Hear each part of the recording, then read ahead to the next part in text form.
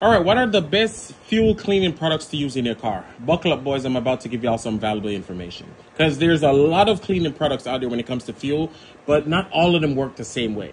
You want to use products that has PEA or PEI. I'm gonna explain this in the simplest way so everyone can understand. This is not to say other cleaning products don't work. They do work. If you pour it in a bucket and you put a dirty piston or a dirty injector, it will break down all the carbon buildup, whatever, over a period of time. It will remove it. The problem is it doesn't work under hot temperature. It really doesn't. So when you see that thick white smoke at the back of your car, you're thinking it's working, it's burning off all the carbons. No, it's not doing anything, my guy. I promise you, that's the product just burning off. This is the reason why you want to use only products that has PEA. That gold seal in the bottom corner, you will always see it on a lot of products.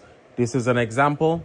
That's the products you want to use, and PEA stands for polyetheramine. I probably butchered the hell out of that word. Now, just like any other cleaning product, the PEA is a chemical that was engineered to dissolve, remove all stubborn carbon deposit. That's it. That's what it does. The difference is it is suitable for high temperature, and that's what other products are not good at.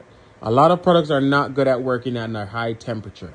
Once it hit the flames, it burns out. But because of the polyethyramine, it's suitable for heat. For me, I buy some from Amazon. I'm gonna put a link in my story.